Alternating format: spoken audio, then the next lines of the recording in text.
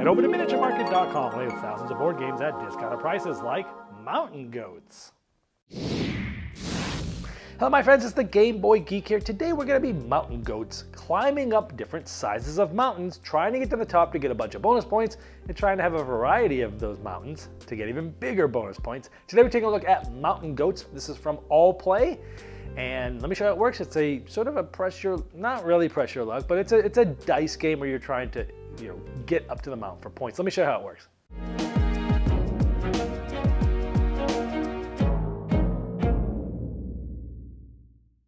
In Mountain Goats, you have these cute mountain goat meeples, and you have these big chunky dice, and you're going to be using these dice to create sets of different numbers to have these mountain goats go up the different mountains. Let's show you. So we have the game set up. Each player is going to take a turn. They're going to roll these 4 dice. They're going to make sets of those dice, and depending on the sets they make, they're going to be climbing up different mountains from number 5 up to number 10. Now it's easiest because of the way that you can select the dice and the values of the dice to move up these 2 areas, and it gets a little harder and then a little harder. And that's why these mountains are shorter than these, because it's less spaces to get up here, because when you get to the top, you're going to get some points. So let's show you how it works. So you're going to roll the dice, and then you're going to create any amount of sets that you want, and the sets that you make, that's the goat that you're moving up. For example, if I put these 2 together, my 9 goat, because you add those up, would go up once on the 9 mountain. Here is 8, then my 8 goat would go up 1. But maybe instead we want something like this, where it's like I go up once on the 10, I go up once on the 7. But let's say I rolled something like this. You can have 3 different sets. These 2 have me go up a 6. This has me go up a 6. This has me go up a 5. Let's look at that. So let's say I was the yellow player. I would go up once on the 5, and I would go up twice on the 6, because there were 2 6s there. Now, if there was another goat there, it's okay. You guys can share spaces anywhere except the very top of the mountain. Now, let's say I got those 2 6s, and this is where I started. Well, when I get here, I'll get this. This is going to be worth 6 points at the end, because it has a 6 on it. But I still had another 6. I would take another one. Now let's say next turn, I get 2 more 6s. While I'm still at the top of the mountain, 6, 6. But let's say someone else finally comes up and goes, okay, I've had enough of you being up there. As soon as someone else gets to the top, anyone else there goes all the way back down to the bottom, and then they're gonna get one of these. And that's generally how it works. Now there's a certain amount of these tokens per mountain. There's more of the 5s and 6s than the 10s, for example. But once they're empty, no one else can get points up there. Now the first one to get a set of 1 of each of the mountain tokens will take the highest bonus. So that one will get this, the next player gets this. You might get 2 sets of everything and get a second one of these, and these are going to be worth face value at the end of the game as well. Now the last little twist here is pretty cool. 1s aren't very good in this game. If you roll more than 1 1, like here we have 2 of them, any 1s past the first one are wild. You can make this into anything. So I might make this into, a 5, and then I could go like this and go 5, 5, 5. Or I could go, hey, 10 and 5, or what have you. You get to make it anything you want for any of the dice past 1 die that have 1s on them. That's really cool. This continues until the last big bonus token has been taken by having different sets, or when any 3 mountains have their last token taken. That's the end of the game. You count up all your points. Whoever has the most is the winner. Alright, now before I get to my final thoughts, I want to let you know that if you like my content, there's now ways to get bonus content like first impression videos well before a review will come out, or for many games I don't even end up reviewing. You can even vote for which games get reviewed on the channel. You can also see me opening up packages and getting content earlier than everyone else. And now you can see what you're missing with a free 7-day trial at patreon.com/GameBoyGeek. Alright, first thing I like about this is it's portable. I mean, it's basically a game that fits in your pocket, and it's got cute goat meeples. Okay, first good thing. Second is the game expands out. It's in this tiny little box, but then by the time you set the game up, it takes up a decent amount of the table. It's kind of like a tiny epic style game, or those tiny epic games from Gambling Games where they sprawl out to these big things. You wouldn't expect a game that looks this small in this box to expand out to that big. So kind of has a little bit of wow factor there for, well, I didn't expect this thing to look this big on here.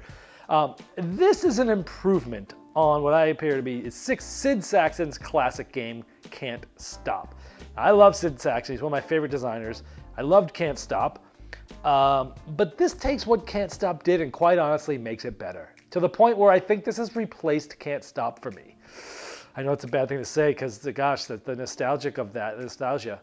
But the big thing here is it's much like in Can't Stop. You've got 4 dice. You roll them and you're making sets. But in Can't Stop, you have to take the 4 dice and make 2 sets. Here you have the flexibility of choosing any amount of dice sets. So you might be using multiples of them for this one, and that's it, or you might use this one, this one, this one for these sets. You have all the flexibility in choosing the dice sets, and that really opens up the decision space here.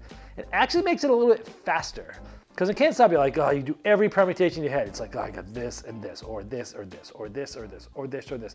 Here, theoretically, you have more options, but it actually ends up being faster because people know what they want to do. They know which mountain they want to go up, and then they roll the dice and they go, can I get there? I go, yes, what does that leave me? You know, the decision space is more, but for some reason it still moves faster and there's less downtime than it Can't Stop. I don't know why, it just does, it flows better. I like that when you roll ones, you know, ones are low, they're not good in this game. But if you roll more than one one, any of those past one can be a wild number. You can make them anything you want. That's great. That's like a brilliant little thing, a very streamlined rule that helps them sort of make the design work. And it works really well. It's like, oh, great. You roll 1-1, you're like, ah, kind of stuck. I roll 2 ones, fantastic. I can make this one this, I can do whatever I want. It's really cool. I wonder how long they had to figure out and try different things to make this part of the game work, because it makes it seamless. Great design fix to the problem of low dice stink in this game, right?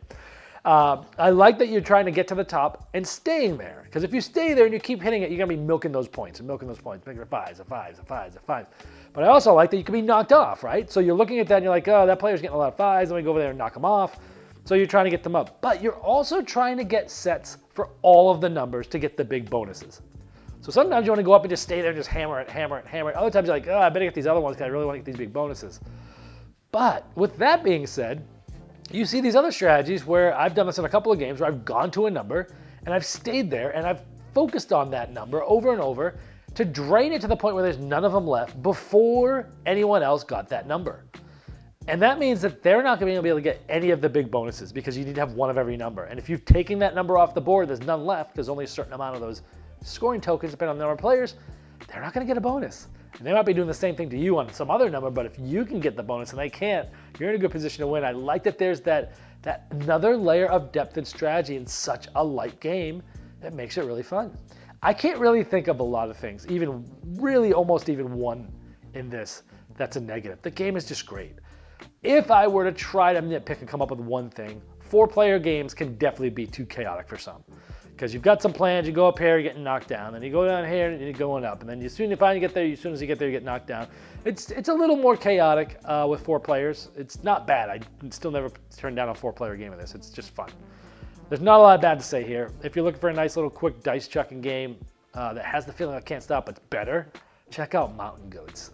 And for those reasons, it's staying in my gaming library because I think I could bring it, play it at restaurants, things like that, play it with people that don't play a lot of games.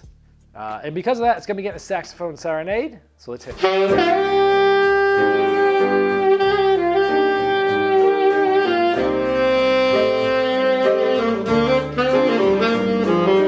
Game Toppers not only transforms your existing table into a high-quality gaming solution, but they now offer full leg kits and dining cover solutions for the full table application.